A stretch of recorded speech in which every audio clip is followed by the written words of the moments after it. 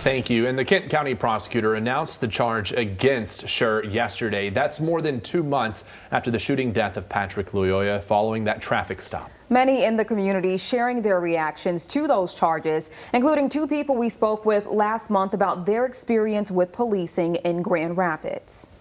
The wait. It's definitely been nerve-wracking. The community was definitely hurting. Now over. Thursday, Kent County prosecutor Chris Becker announced he was charging Grand Rapids police officer Christopher Sher with 1 count of 2nd-degree murder for the shooting death of Patrick Lyoya on April 4th. Today, he was arraigned on those charges. We were shocked, Onesimus Pee-wee is a member of the Grand Rapids NAACP Youth Council. We spoke with him last month about the incident. Just tiring because the Grand Rapids Police Department, this isn't like their first, tragic incident that's happened here.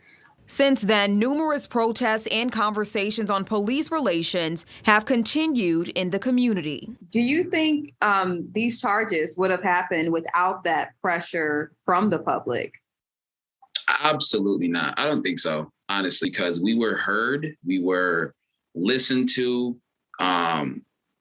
And yeah, I honestly think that we played a major role in this, for sure. He applauds prosecutor Chris Becker's decision and sees it as a necessary step towards change with policing in the community. It's a good first step, but that sentence and conviction still needs to happen. We're asking for the people who are involved in this court to make sure that their decision for conviction or not is unbiased and just. NAACP Youth Council President Javon Fields hoping the case will help eliminate over-policing, saying this is not the end, but just the beginning. Continue applying that pressure on police reform, transparent police reform, and upgrading the community police relations.